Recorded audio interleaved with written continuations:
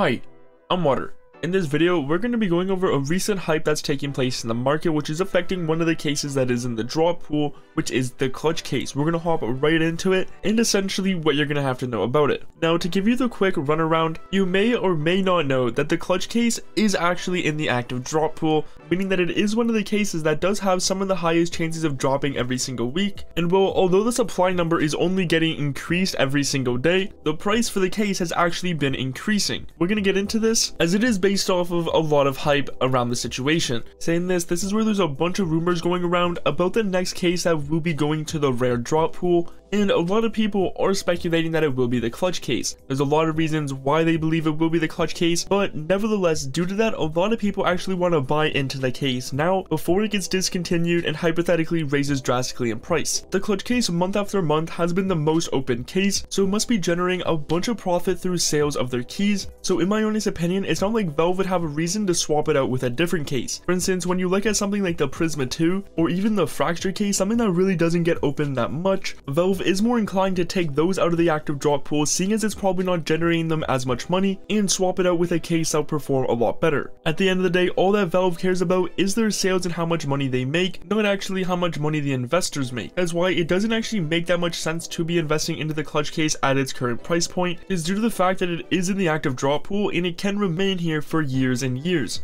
It is very irregular while the whole entire market is going down for a case that's continually getting dropped to go up in price. This is something to definitely look out for and is a huge red flag, so I would try to stay away from it as much as possible. And that's why, as you may know, I do have a series on my channel which is opening up a clutch case every single day, but honestly, due to the rise which has been happening the past few weeks, I have stopped buying them and I am just gonna wait until it goes back down. I do believe at the moment that the clutch case is overpriced, seeing as it is in the active drop pool, so I would just give it a few more weeks for the price to settle back down. So with this all being said, this is a very recent hype which is going on, so if you are thinking about it and having some FOMO, I would try to stay away from it. People have been talking about the clutch case going to the rare drop pool for literally years now, so I hope you are staying hydrated. Until next time, it's been Water, and I'm out.